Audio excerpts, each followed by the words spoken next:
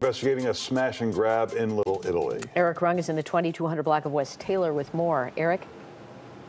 Well, good morning. Police appear to be wrapping up their investigation here at the store. I talked with the owners about an hour ago. They tell me that this is the 6th time that they have been targeted, not all at this location, and never like this. This devastation, my heart is broke. Put so much time and money into your store, and somebody just comes in overnight and just takes your dream away. You guys think you'll be able to stay open? I don't know. Here's a look inside the store as well as the SUV that crashed into the front of it. Police say a group of 4 to 5 people drove into Flea Club around 4:30 this morning. It's a shoe store with some high-end gym shoes and clothing.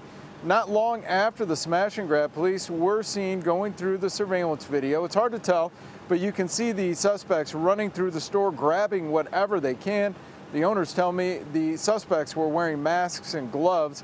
The thieves left the SUV inside and jumped into a number of waiting cars and sped away in different directions, according to police. Lost for words. Like, I just can't believe it. You know, people will go to those measures to get, material items, How much do you think you lost?